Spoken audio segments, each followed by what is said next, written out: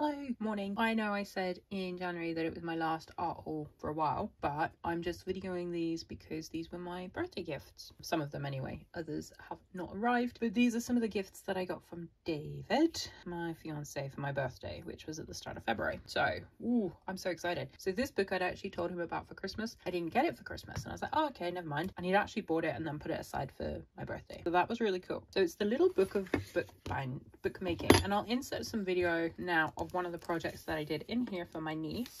It was a secret message book, and you create your piece of art and you cut it up and then you make an accordion style book. I actually folded it before realizing I didn't read the instructions. It's something I do all the time. I forget to read the instructions because I think I know best, and then I've discovered actually, well, no, that's not how you do it. But anyway, my niece loves it, so that's fine. Then, so this is Timeless Techniques and Fresh Ideas for Beautiful Handmade Books, and it's got lots of inspiration in it from like other people's books that they've made.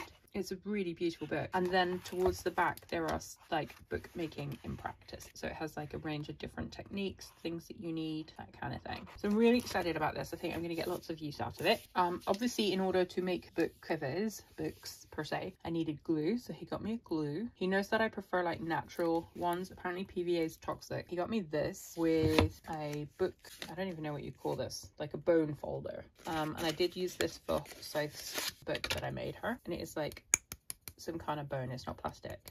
And then there was also this gadget, which it says it's 5 tools in one, so you can do all these things with it. And I follow someone on Instagram who's always making these gorgeous little books, and I was like, whoa, so that's handy. I don't know how to use it yet, but because the cover for Sophie's, I just made it from cardboard, I didn't cover it. But then I also have 10 A4 pieces of book binding paper. It says 20, but I think there's only 10. Maybe there is 20. Okay, cool. It's from Germany. Hopefully it's okay. So those are my book making supplies. I'm sure you can imagine how excited I am for those. And then 2 of the books he got me were, he was really excited about this one, The Country Diary of an Edwardian Lady. And it is really sweet, but the lady who wrote it, Edith Holden, she actually, like, the area is around where he was born and grew up. So that's why he was so excited. And it's got these beautiful, well, first of all, it's got these really sweet illustrations. It's a year that she went out and about, and she kept like a visual diary, but she also wrote things down, and it's really sweet to just flick through and look. Some of them are like poems. I'm not really into poetry, but some of them are poems, some of them are descriptions, and I think it's really charming. And he was so chuffed to give it to me. He's so excited because he's very sweet like that. Like he loves his hometown and his home environment, like his part of the world. It's really sweet to see. So he's really chuffed that I love this. That is The Country Diary of an Edwardian Lady. I think there might be blurb on the back. Charming portrait, the English countryside facsimile edition of Edith Holden's original 1906 diary, filled with exquisite watercolor paintings and delightful observations of changing seasons. So it's quite heavy actually. And then another book he got me. David is a assistant professor in literature, and he loves books of all kinds, so I often end up getting quite a few books from him for various things. This is Art Forms in Nature, and it's funny because when he was trying to give me hints, he kept saying, it's like, oh, it's stuff that you're really into in the moment, but you might not be in 6 months. I was like, what are you talking about, man? What could that be? He was trying to put me off the scent. And it's these like incredible drawings. Look at these. I shan't show you all because, you know, copyright stuff. They are done like, he was just this guy, Ernst Haeckel. Was it him? Ernst Haeckel? Yeah, Haeckels, I don't know how to say that. I should, because I did German at school, and Dutch has similar pronunciation for some stuff. But aren't they just magnificent? And I'm so excited to flick through. I don't like the black ones as much, just because like they're very graphic rather than when they're in the colors. They're just so much more beautiful. So yeah, I got this one for my birthday from David as well. Look at that. So cool. There you go. We have a birthday package. What do you think's in there? Should I open it now? I'm actually halfway through doing something, so I should probably hold off. But I'm sure you'll want to see it. What's that? Oh, that you've already seen. This was in a video that went live a couple of days ago. Look. Oh,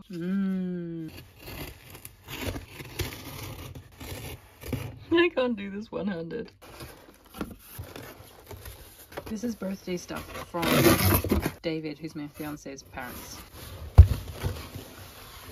Oh my gosh, look at all these things.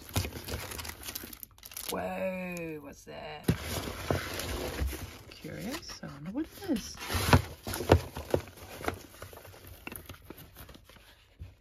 but I'll get these out and then I'll show them to you. So this is actually the next day because life. So we've got here the things that were inside the package. The first thing is this Peg and All pouch. Now, I've had this scribbler pouch on my Jackson's favourites list for a while, even though it is something I could easily make myself. And actually, I'm a little bit disappointed with it, but I will cover that in another video. I thought at least I'd be able to get my hand inside. It's not lined. It's finished quite poorly, and maybe it's just because I have high standards, being someone who can manufacture things myself. The idea for this was to actually put my pencils in. Let me grab a handful. But I'm not sure that that's what I want to do now because of the, I don't know, I'm just not vibing with that. So we'll see. I mean, it's a gorgeous little pouch, but maybe it's because of the choice of zipper. Maybe it's because I feel like there should be more depth to it so the zipper sits nicer. Like you can see the edge of the zipper it's just not nicely finished. Like they could have trimmed this back neatly. They could have stitched it in place so it wasn't like prominent. But this is me being really picky because, you know, I make things for a living. Then we also have something from Daniel Smith. Even though I said I wasn't going to buy any more watercolors, this is the Satin Red Schminky. So actually it wasn't Daniel Smith. Sorry, I tricked you there. Natasha Newton, whose Patreon I recently joined, she had put this in a palette and it was the most gorgeous colour. Even though it's too late for me to put it into my Peg and All palette. This is the Tilde, but I'm fine with that. Oh, they are really drying down now. I'm completely fine with that. This means that I have another reason to create a new palette at some point in the future. Let me show you the colour. What I'll do is I'll actually swatch them out. Look at that. Isn't that just a beautiful red? Very, very, very, very beautiful. That's that. And then I also got a couple of gouaches. Now this is money from my in-laws to be that they gave me for my birthday. They gave me money to use for art products and I was like, okay, thank you. So we also have some gouache because I've been loving gouache. I have never used this before. This is Shinhan Professional Designers Gouache in dark green. The reason I got these colours is, again, well, I don't have a raw umber. I have a burnt umber and I have a burnt sienna, but I don't have raw umber gouache, and I know it's quite nice. But the ash blue, this is the Holbein, and the dark green, these are two others that Natasha Newton recommends as being really lovely. Ooh, pretty. And dark green Shinhan. So I've heard of Shinhan, but I've never used their products. Look at that green. Ooh. So I'll swatch those out in a moment for you. I think I'll swatch them out in a moment for you. I don't know yet.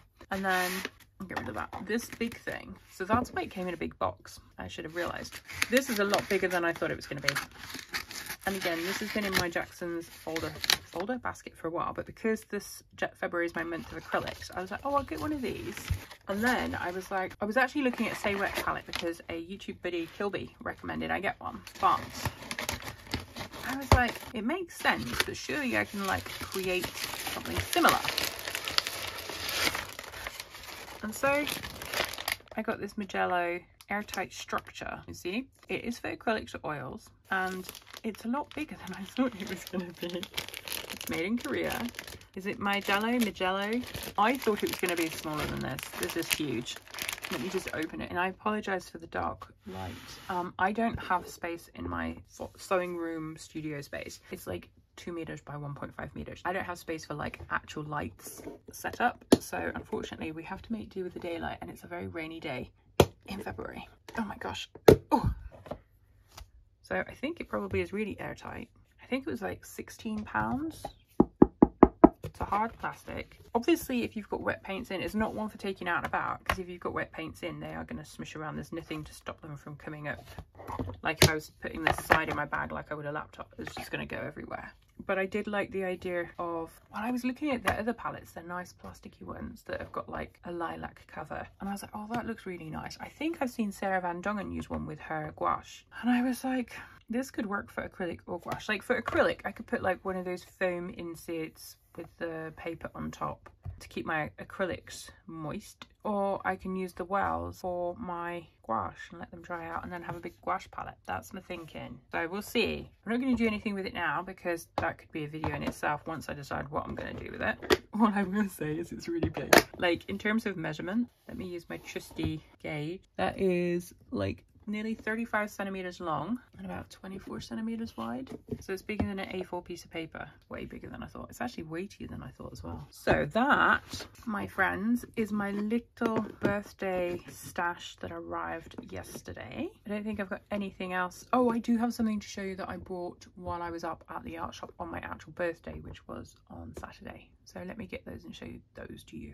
So these were a birthday present to myself, basically. I have this absolutely, I love this sketchbook. This is my August 2023 to February 2024 sketchbook. It's a Talens Art Creation cork cover, and on the inside we have white paper. I'm going to do a flip through this sketchbook in a couple of weeks when it's fully finished, but I love that sketchbook. It's my favourite. It's very weighty in its A4 format, so I don't take it out and about very often, but I absolutely love it. It's really hard to find. I don't know if Talens do them everywhere. I love them. So what happened was I went to the art shop on my birthday and they had the small ones. So I got the A4, I got a new one. As you can see, stickers still on it, but I also got two of the A5. I don't even know if they're A5. They're 13 centimeters by 21 centimeters, which is 5.1 by 8.3 inches. And I love the size. Like, look how you can hold it in your hand, and it's just like, it's less than half the size of the A4. Oh, I love it so much. So I'm going to show you so you can see why I love it so much. Somebody had asked, someone who watched my video on acrylics, I think, they asked me which shop I was going to, because I said I was going to try and go get some on my birthday. And I saw the message on the day, but I actually left it a few days to reply because I wanted to make sure that nobody got them, because it's a bit selfish of me. So this is gouache and pencil. This is Tombow base and pencil on top. And you can see, like, it hasn't come through with the Tombow markers. And the black, the dark was quite heavy. I was heavy-handed with that. And then this is the gouache. You can't really see because I did my palette on the back. My this is for my Tilda palette filling, color swatching and filling. So if you haven't seen that, I'll link that up above. But you can see from the, I think I've got an acrylic one in here. So it's got acrylic playing as well, and it handles, like, this is the acrylic page. Now granted, this section was watery. This one, actually these acrylics were watered down a bit, and it handled it fine. I don't have anything that is just watercolor. This is gouache. Yeah, that was gouache. So I do need to test it out with the watercolors. Although this is technically watercolor, it's fine. Like, it didn't peel. Can you see? It does absorb the water quickly, but this is the perfect bit for going out and about with my watercolor palette, and just getting quick sketches down. I'm so excited. I managed to get 2 of them. I'm gonna go back on the weekend and see if they've got any more in stock and buy a couple more just to make sure. They're really hard to get and I love them so much. So those were also a birthday present to myself. And then, because this is my month of acrylics, I've been watching a lot of not necessarily tutorials, but information on using acrylics, and specifically mixing acrylics. Now, you've already seen, if you saw my acrylic month of acrylic painting setup, like the beginning of February, I did a video telling you all about it, and then this may or may not come out before or after my review of how February went, because we're only like 7 days in, 8 days in now actually. But these are the colors that I have. I've got like Quin Red, Gold, India Yellow, Payne's Grey, Yellow Ochre, Indian Red, oh Naples Yellow Red, India Naphtha Crimson, India Red Oxide, Cobalt Turquoise Light, French Ultramarine. So I'm quite limited on colours, and they're not necessarily the best ones for mixing. Obviously the Naphtha Crimson, French Ultramarine and Yellow Ochre. I keep losing my Yellow Ochre. These 3 are like your basic mixing colours. But when I was looking at this amazing colour mixing video, he was like, oh, this and this. So I got, this is just the Galleria, which I think is like student grade, isn't it, from Winsor Newton. Permanent Rose, which actually retrospectively is quite similar to Quin Red. That's it there. And then, did I swatch these out? I think I swatched them out in my big one. Hang on. Okay, found it. So this was the day after I bought them. So this is Quin Red, French Ultramarine and Quin Red. Oh, over here, sorry. I'm being a plonk. And you can see here what those colours look like. We've got the Permanent Rose from Winsor Newton Galleria, Amsterdam Standard Naples Yellow Deep, Amsterdam Standard Warm Grey, Amsterdam Expert Raw Umber, Amsterdam Expert Burnt Sienna, Amsterdam Standard Olive Green Deep. And I did some colour mixing as well, but I'm going to show you those in my roundup of how acrylic month went. So this is the Olive Green Deep number 622. It's like a lovely, gorgeous olivey green colour. And I didn't actually have any greens, so this is the Naples Yellow Donker Deep, Look at that. Oh, beautiful colour. Then we have, this is burnt sienna. I didn't have a burnt sienna in acrylic, and it's good for mixing. Look at that. Oh, so beautiful. Then we have raw umber, because I did have burnt, do I have a burnt umber? I'm thinking of something else actually. I'm thinking of the gouache. Look at that. It's like a greeny, browny, beautiful, yummy. And then I wanted parchment, because I've seen Sandy Hester use parchment and Katie Moody use parchment. I think it's Katie Moody. And they didn't have it. So I ended up getting warm grey. But now thinking about it, I'm wondering if the parchment was actually the more expensive brand, like Liquitex or Golden. So maybe I'll have a look on Saturday. So I got warm grey, but this is also a really beautiful colour. Look. Oh, you see it? So I'm really excited about those. And those were a present to myself, even though I wasn't going to buy anything more unnecessarily. But it is acrylic mint, and I figure, well, I can water them down. I could show you, should I show you my acrylic book quickly? I'll show you one thing. This is my acrylic book that I've been working on. Okay, 2 pages from the 5th. So this is them watered. This one was dry brushed neat, and this was like watered down. And I was just trying to get some like directional lines from the paint alone. I'm going to work over them with pencil. Probably I'll do it as a video actually for YouTube. I'm not sure yet. And I messed up this because then I got hyper focused on like using a dry brush and like puffy instead of lines. Silly, messed that up. But anyway, so it's likely that I will use them again and again anyway outside of acrylic month, because I'm enjoying exploring with them. That is my birthday art haul complete. I may upload this as is if it's quite lengthy. I'm really happy with my supplies at the moment. So I filmed the main part of this video when my birthday supplies were given to me, and I just wanted to, sorry, I'm trying to unpack this. It's really hard. So I have posted a video already on filling this Magello palette with gouache, and I just wanted to show you that it's doing well. I have been using it and I've been enjoying having access. I've had lots of great tips on what to do with these, and I need to go and buy some clove oil. So this has been great for using at my desk, and not that I've had much time to use it. And then the other thing that I showed you at the beginning-ish, maybe midway through the video, is the Paganol stand-up case thing. I at the time was worried that I wouldn't be able to fit much in it because it was so thin, but I'm going to show you. I've been using it on a daily basis, and this is what I have in it. So I've got, well, let me take them out and show you. 3, 7, 8, 9, 10, 11 Tombos, 2 of these Faber-Castells, so we're up to 13. Oh, hang on, there's another Faber-Castell, 14. I've got 2 Ecolines in here, my favourites. 15, 16, is that right? 15, 16, and then the rest are all acrylic markers. As you can see, I can get so many in here. I've got 2 thick chunky Poscas. These ones, this one particularly, the beige, I love using when I don't want to use the water one. I go for this one. This is the grey. I've been liking that, and I've also got this pale grey from Molotow. And then we also have, this is a water brush pen, sorry, the light indigo. Then I have my Lobster Molotow, my Amazonas green, Amazonas light Molotow. These are all different nib lengths. This white Posca I've been using loads, and then a coral pink Posca as well. So that's like 4, 5, 6, 7 acrylic markers and 17 water markers. That's 24 pens in this case. I did not think it was possible when I first got it, and I've been loving it because it means that if I'm heading upstairs, and these are just staying in here permanently at the moment, if I go upstairs and I want to do some like layers with stuff before I use my pencils, I can. If I go out and about, I just slide it into my bag. And considering it's a tiny little pack, I didn't think I'd get much in it when I opened it, but you just saw what came out. And just to show you, they're all in there. And I can still get it zipped.